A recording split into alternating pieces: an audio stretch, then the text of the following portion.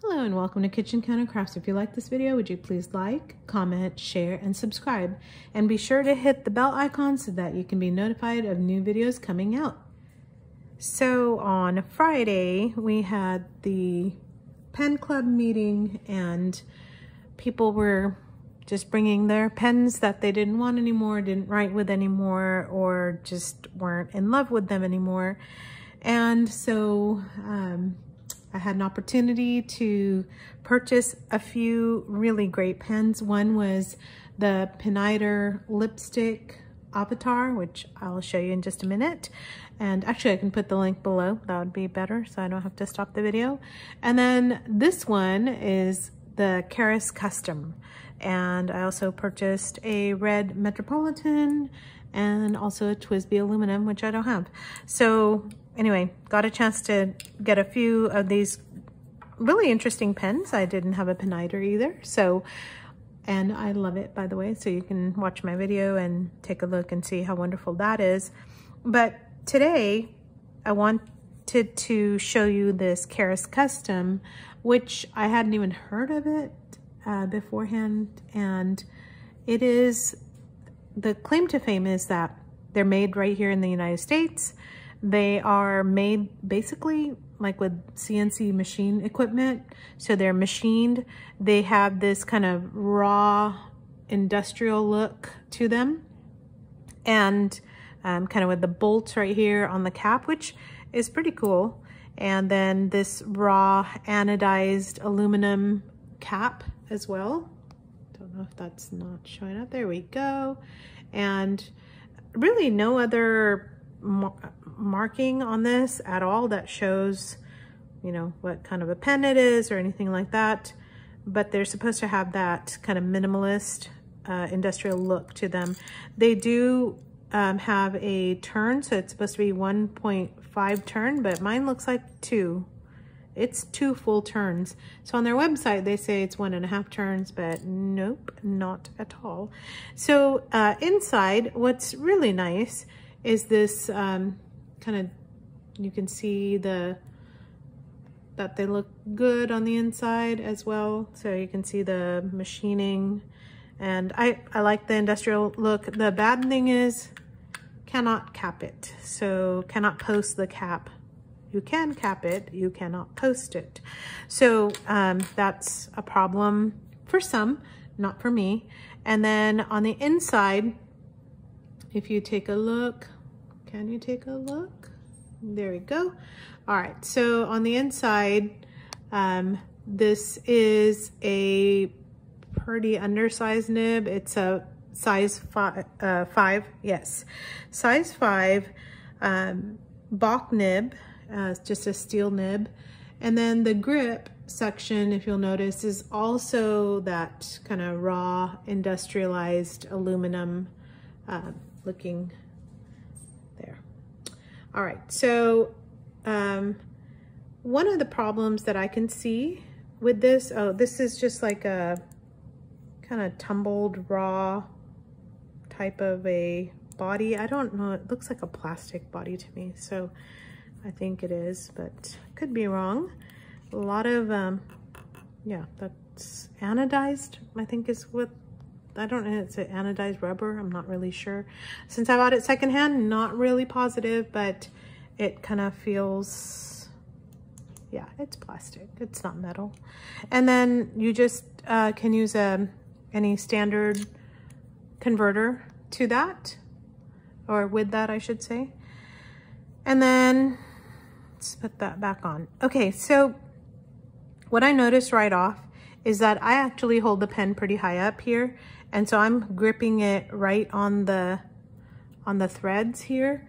So if you grip high like I do, it's a problem, but if you grip just a little bit lower, it's not. However, this grip section is really tight. It's very small, and I have small hands, so look, it's just, I mean, it's really small. So let's take a look at some of the measurements here, and let me cap that here.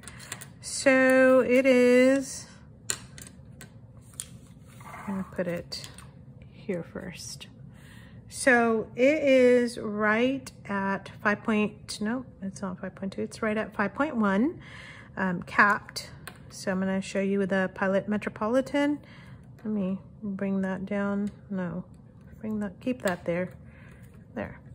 Metropolitan is a bit longer, like 5.5.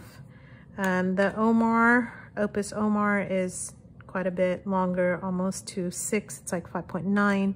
And then the TWSBI, in fact, I'll put the TWSBI next to it so that you can kind of see. So it's pretty short compared to those pens. And then let's uncap. And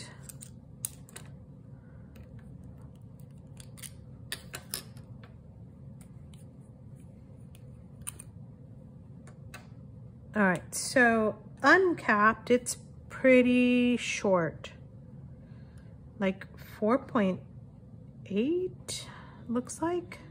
That's pretty small, and you cannot use this posted. So it is a short pen. And if you are like me, I have no issues with it, but somebody with larger hands, that's going to be a pretty significant difference, because even the Metropolitan is a little bit longer at 4.9, almost 5. So this one is, yeah, it's shorter. So if you can see that, that's kind of a difference. Look at that shimmer ink in that. Great for demonstrators. All right, so there's the sizing on that. And I wanted to also just real quick show you the nib. I guess it's about the same as a Metropolitan. So, although that's a Bach nib and that is a Pilot nib. And on the nib, again, it doesn't have any kind of engraving or anything. That is for Kara's custom pens, so it doesn't have any customized engraving, just kind of standard, and of course, plastic feed. All right, so that's a little bit about the pen. So now let's see how well it writes. Let me zoom in here. I'm having issues with my camera today. All right, so let's see.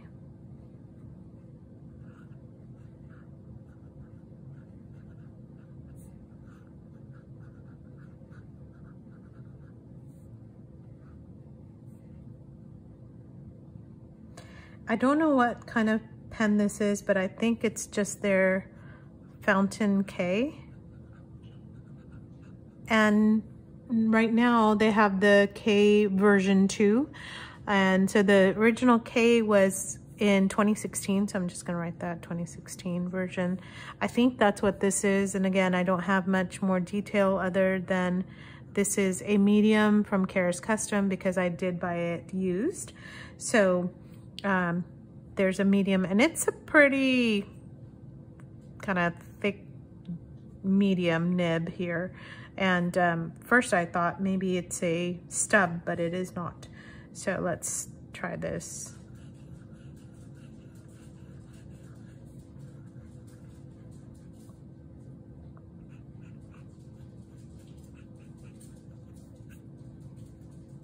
And this is the ink. Is Waterman Black. Okay, so that's on bad paper. And that was my dog shaking. Let's see. Are we out of focus again?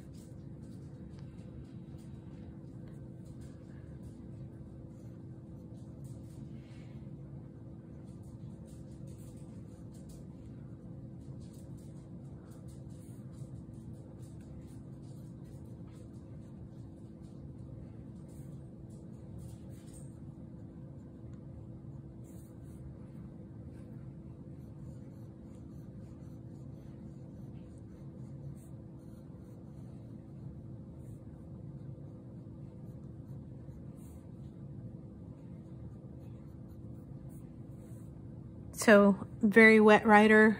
little to no line variation, so it's not a stub. It's just a medium.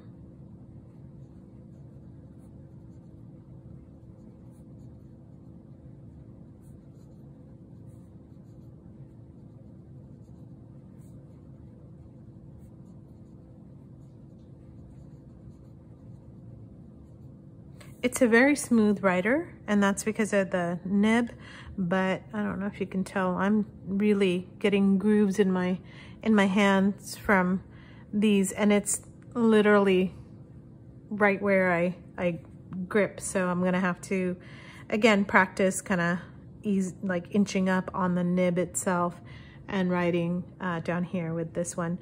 Other than that, it actually writes really well, and I like that this is just a different pen that is made in the US, and if you like that minimalist kind of industrial look, it's a pretty great pen for that. And just a little aside, I was on their website, and you can actually purchase another kind of a grip section, and it will convert your fountain pen to roller ball. Why on earth would you want to do that? I don't know, but right now, as at the time of filming this, it's 30 bucks to do that. I think the whole point of fountain pens is that you keep fountain pens because they're awesome. But anyway, I don't know who would want to do that, but apparently there's people out there who would like to do that. So if you like this, check it out. It's Kara's Kustom, and they did not pay for this. I purchased it myself from Tori at the Pen Club. So thank you again for selling me your unwanted children, Tori, and I'm happy to adopt them for sure. So thank you so much, and thanks for watching, and until the next time, bye.